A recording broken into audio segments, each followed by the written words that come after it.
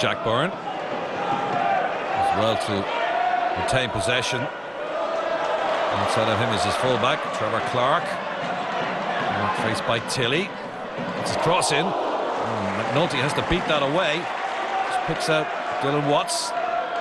What's a chance to get the cross in. And it's diverted wide. And it's at the expense of the corner. Good early pressure from Shamrock Rovers. Bolger picks out Joey O'Brien. Plenty of encouragement from the Shamrock Rovers manager. Back to Bolger, ex-Cork City player. Playing his trade in Dublin with Shamrock Rovers. Over this near side to pick out Clark. Clark with the cross. Oh, it's clipped the crossbar. Was that a cross? Was that a shot? Anyway, Cork City survive. Headed on by Shepherd. Look at the watch from Stephen Bradley. Cork City really haven't been a factor in this opening half. Trying to create something here. This is Tilley.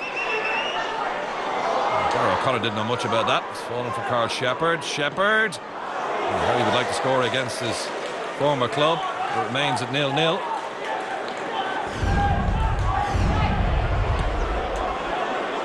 Still no goals.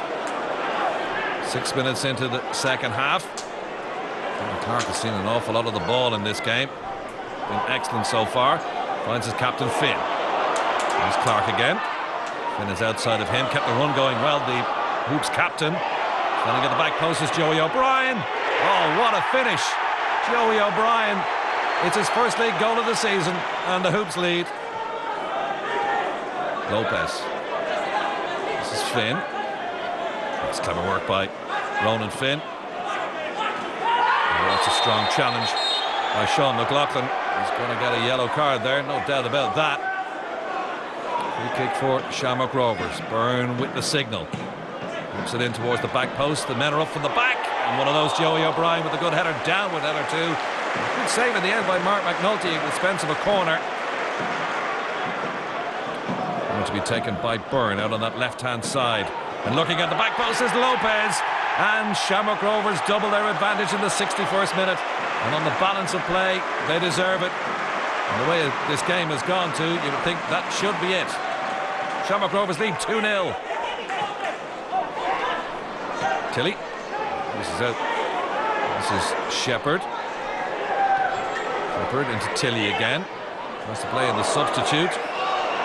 Phillips with the cross. And it was a good strong arm by Alan Manus that prevented the goal. Nothing to do for John Cotter.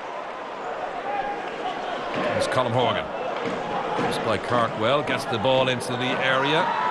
Cummins tumbled under the challenge of O'Brien. Referee saw nothing wrong with that. Lets the play go on, so a chance for Rovers to break. This is Byrne. Picks out Clark. Clark homing in on goal. This is Trevor Clark. Oh, didn't miss by much. What a breakaway goal that would have been.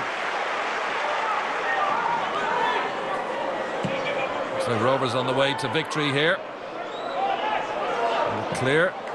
Another two by Brandon Kavanagh. That's it. 3 wins on the spin now for Shamrock Rovers and no goals conceded. And Tala has finished Shamrock Rovers 2, Cork City 0.